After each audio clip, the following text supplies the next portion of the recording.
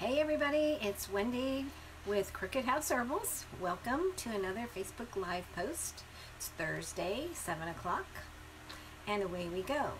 Tonight's topic, Earthsuit Maintenance 2. Don't bug me. I thought we would talk a little bit about what we're starting to experience here, especially in the central part of Arkansas, where we are greening up and getting outside and planting and clearing out and doing all kinds of fun stuff outside. And now we are coming into our relationship with the critters. We have ticks and chiggers and all kinds of things in Arkansas that are not fun, and they kind of put a damper on being outside sometimes. So we're going to talk a little bit about that for a few minutes tonight. Before I go any further, for those of you that are new to our Facebook Live on Crooked House, I am a master herbalist and an educator. I live in the middle of the country in the Ouachita Mountains in Arkansas. I have been a master herbalist for 8 years, and I love what I do. Grow all my own herbs, make all my own formulas, and I'm here to talk about alternative ways to live. So on that note, I have three things I would like to talk to you about tonight. One of them is natural ways to stay bug-free.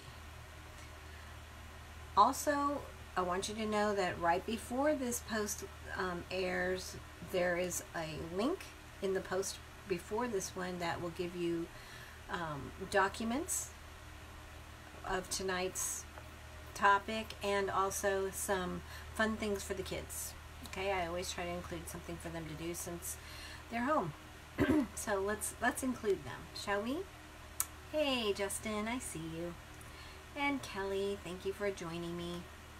So anyway, the first topic that I'd like to cover really quickly is natural ways to stay bug-free. I know that some of us don't really like to take a bath in DEET and all of the other kinds of toxic chemicals that we can get our hands on to keep the bugs away.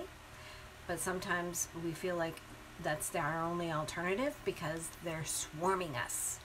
And the chiggers are the thing here that really get to you because you can't see those buggers until after they're in you. So let's talk a little bit about some natural ways to repel insects and take care of that. Essential oils are one of the best ways to go about this because you can make a blend and you can spray it on you, you can rub it on you, and you're not like slathered up in oily, nasty, messy stuff. So I'm going to just list off a few essential oils and herbs, and then you can take it from there.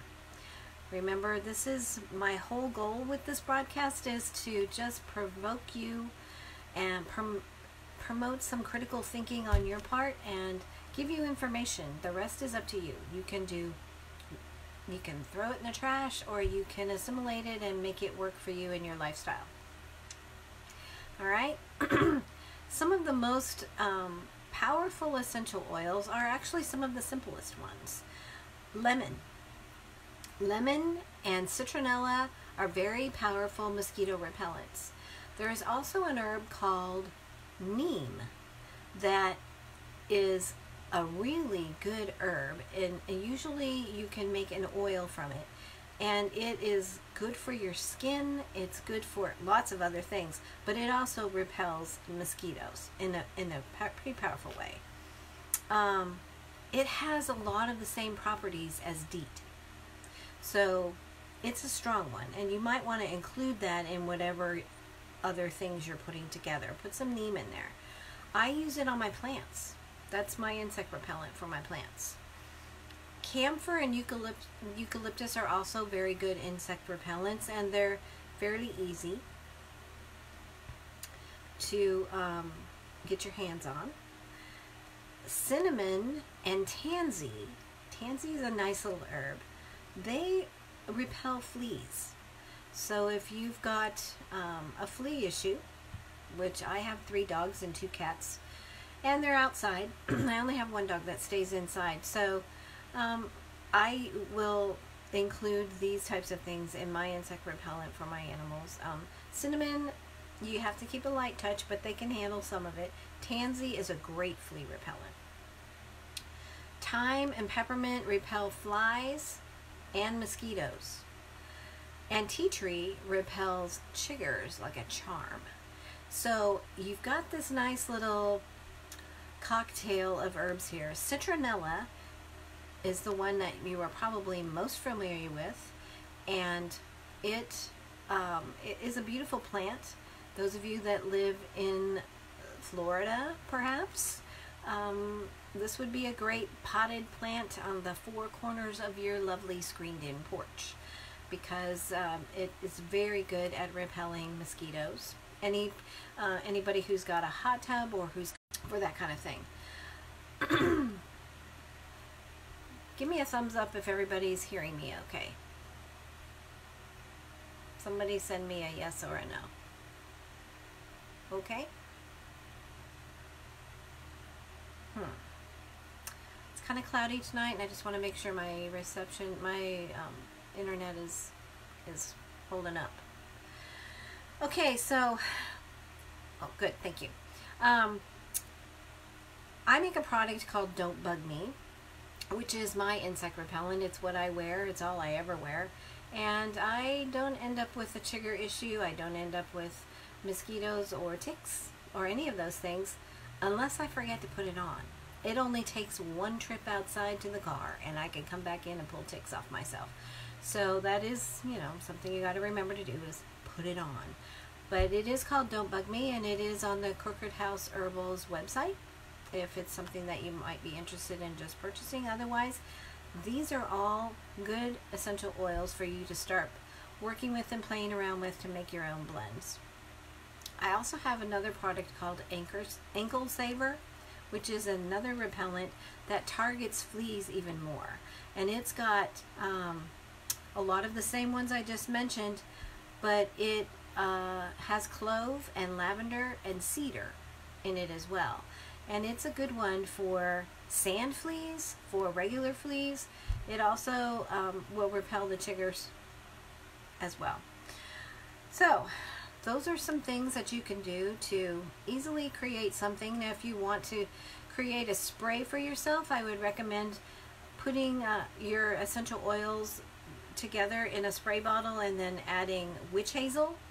And then you can add water, and the witch hazel will keep your oils suspended in the water so that you have a, you know, a fairly easy, you know, a good coverage that's uniform. So there's that. And this is all on the documents that you can go ahead and upload if you so choose. One of the other things that I wanted to talk about was the other side of that stick when you forget to put your spray on. And oh, another thing too is you know, you can always create, if you don't want to do a spray, you could put it in some coconut oil and use it as a, you know, a moisturizer for your skin, rub it on that way. Shea butter and coconut oil together have actually an SPF of about 15, so that gives you a little bit of sun protection, and then you could add your essential oils into that and use it that way. Some natural ways to treat the bites that you get when you forget to put your insect repellent on, which, depending on where you live, could only take one time. But one of the absolute best herbs for this period is plantain. And plantain is everywhere right now. This is its favorite time of year, is the springtime. And you can identify plantain, no, not the banana, the plant, because it has vertical, deep veins in the leaves. It doesn't have a lot of sideways veins and horizontal veins. It has just real deep vertical ones, and it'll have a stalk going straight up with the seed pods on the top. There are two different kinds of plantain. There is a broadleaf and a narrow leaf. And if you Google it, you can get a good picture of what it looks like, and then I promise you, you will find it. You'll find it in the cracks in the sidewalk. You'll find it on the sides of the driveway. You'll find it in the grass. You probably weed whack it all the time. So plantain is your best friend for insect bites. Plantain sucks out toxins. So it's good for any kind of a bite. A spider bite, I've used it on spider bites. A snake bite, I used plantain on my dog's nose when she got bit by a copperhead. And the vet didn't even have to do anything. They just charged me $350, kept her overnight, and sent her home the next day. But I packed her nose really good with plantain and some bentonite clay and drove her to the vet, and she was all swollen up, and I was really worried about her. But the next day when I went to get her, they said, "What was all that stuff all over her face?" And when I told them what I'd done, they said, "Well, we didn't have to do anything." So but I have used plantain when I have sliced my fingers in my wood shop. I about cut my thumb off one time, and I ran out and got a plantain leaf and chewed it up a little bit and wrapped it around my finger and stuck a band-aid on there, and by the end of the day it had already started healing up. But it is great for sucking toxins out. So I have created a plantain spray that I put aloe and lavender and some anti-parasitical and antifungal type herbs in it, but it is really great for poison ivy or acne, because it'll just immediately start drying out the toxins. I also make a plantain ointment, and I did that mainly because I got a spider bite on the back of my leg and I couldn't spray upside down, couldn't see what I was doing, so I turned it into an ointment and rubbed it on there and sucked all the spider bite juice out of the back of my leg. I didn't even have a scar. So plantain is everywhere, people. Go familiarize yourself with it and pull yourself up some. You can dry it. You can take it internally. You can, it's definitely needs to be a household word. You need to use plantain because it does many, many things. And chiggers hate it. If you rub plantain ointment over chiggers, immediately it stops the itching, but then it starts drawing, and the chiggers, they hate it. They are out of there in no time. So those are two things that you can treat any kind of bite with. Mosquitoes, like I said, tick bites, anything. It's one of your go-to herbs for sure. And the last thing that I wanted to talk to you about is natural antidotes. Some of us are able to get out and hike around and get out into the woods, and sometimes we get into stuff that isn't so friendly, like poison ivy or poison oak or sumac, you know, just things that are irritating to your skin. And nature has made a wonderful provision for us. Because here's the rule, and this is something you can teach your children. Within 5 feet of the toxic plant is the antidote. If you don't believe me, go check it out. Find some poison ivy. In my case, I mostly have poison ivy. I might have some poison oak somewhere, but mostly mine's poison ivy.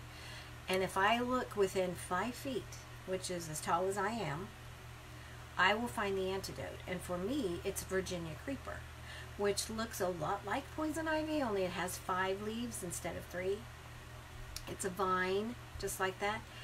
And if you brush up against the toxic plant and you can feel your skin already starting to buzz, reach over, grab the leaves of that antidote plant and rub it right on there, and immediately it will neutralize the toxins from that plant. Is that not the coolest thing? So you don't have to run home and grab your plantain spray or anything else. If you are out in nature and you can keep your wits about you and observe what's growing and where, you will identify the antidote plants that are around. Now, sometimes it's not Virginia creeper, it might be something else. So what you need to do is be aware when you're in your hiking areas and when you know that there's a patch of poison oak right there, look around and see what you see the most of, because more than likely, and then, you know, get the app up on your phone and Google it, or there are plenty of plant identification apps. You could take a picture of it and pull it up and identify the plants around you so that you know where your antidote plants are, because you don't always have something handy to take care of it, but nature has got your back on that. So test it, see if I'm right or if I'm wrong. Trust me, I've done it a lot. In fact, just yesterday I had to do that. I got myself into some poison ivy, and with all this rain, we've got plenty of it. So those are the things that I wanted to bring to your attention this week. I wanted you to enjoy some outside time and not be afraid of the bugs and the other things that kind of have a tendency to ruin it for us sometimes. We can take care of things naturally. You can even, you know, if you don't have any of these essential oils in your house right now, but you've got a lemon, you can squeeze a lemon into a spray bottle with a little bit of witch hazel or water or even alcohol, and use that as a natural insect repellent. You will be amazed how well that works. Thyme is another one. I don't know if I mentioned that or not, but thyme is a great insect repellent, and that's easy to grow. It's a culinary herb. They don't like it at all. So thyme and peppermint. Peppermint is an easy one, and it repels flies, it repels mosquitoes, as does thyme. They're kind of in the same family. They're both in the mint family. So, you know, throw together some things that you've got growing around and make yourself up some natural insect repellent. You can rub that stuff in your hair so that you don't get those nasty little gnats and bugs flying around your face. And it's great. It's really great. I like to take thyme oil and I pour it onto rolled up pieces of paper towel, and I put them around the bottom of my windows. You know, even when my windows are closed, and it repels the mosquitoes, the spiders, and those little crawly bugs that somehow manage to get in even when the window's shut. So you know, you'll see little wadded up paper towels all around my windowsills where I've put thyme oil on there. It's an easy way to keep your house bug-free and your skin bug-free.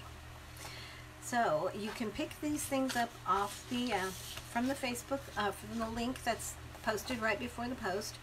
Now I wanted to take a couple minutes and I wanted to say thank you to my lovely illustrator. Her name is Amanda Pascal. She just happens to be my daughter-in-law. I'm lucky. She has been the one providing us with these awesome pages for the kids. And this week it is so great. She's got this one here, this coloring page. I don't know if you can see it. It says "Don't Bug Me," and it's got all of these different bugs and her natural insect repellent. So this is a great coloring page.